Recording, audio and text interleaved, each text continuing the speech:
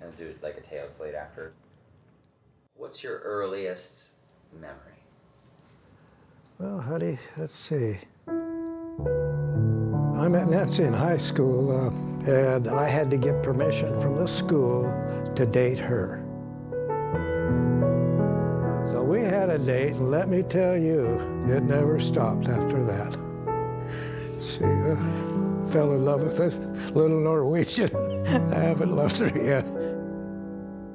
And now we've been married 30 years.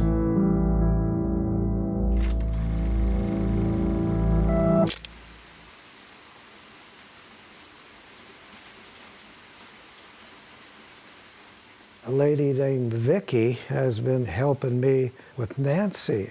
We're really good friends. How did you meet Dawn and Nancy? I can't remember. I'm sorry. We've been doing little pranks with each other for quite a while. Oh, boy. In memory care, a lot of times they'll make friends with people, but then by the next day they've forgotten that person. With Dawn, Nancy, Vicki, it didn't happen that way. Now Nancy can't eat. So Vicki scooted over one day and she said, Dawn, do you mind if I try? And I said, sure, go ahead.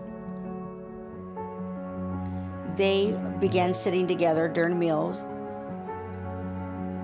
They began walking together in the courtyard. They are great friends, but they also are kids at heart.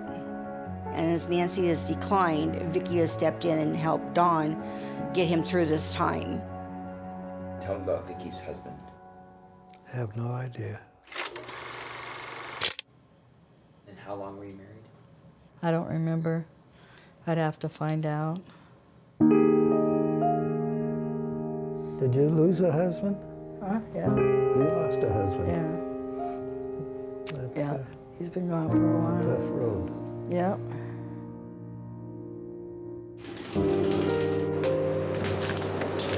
With Nancy, she usually gets tired and goes to sleep.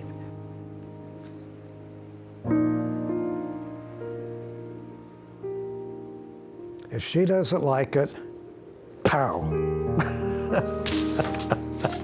So bold one you are.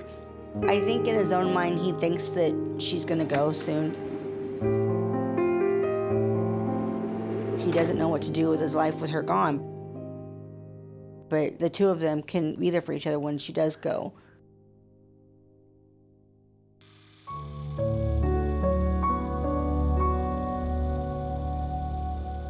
True friendship.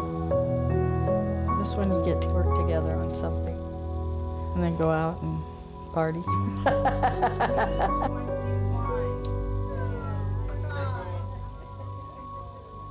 And friendship, it is.